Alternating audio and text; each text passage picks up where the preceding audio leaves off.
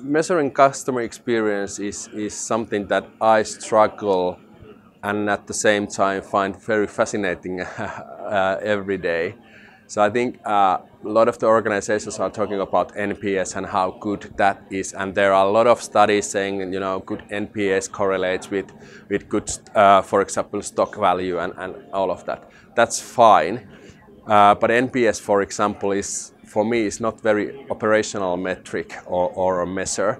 So I think I would approach measuring customer experience in three different levels.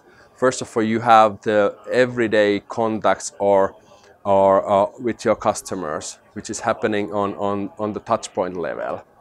Then you have probably a task or a need which has multiple touch points and multiple different views from the customer point of view, meaning that we talk about customer journeys in many times like that. And then the top level is on a brand level, so how your company or your organization is perceived from a customer experience point of view. And you need different metrics on each of these levels.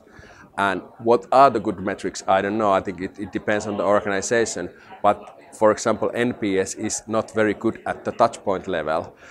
It's good on a brand level, and maybe on a customer journey level, but not on the touchpoint level. So you need to understand the operational metric, the tactical metric, and then the strategical metric, and those must differ.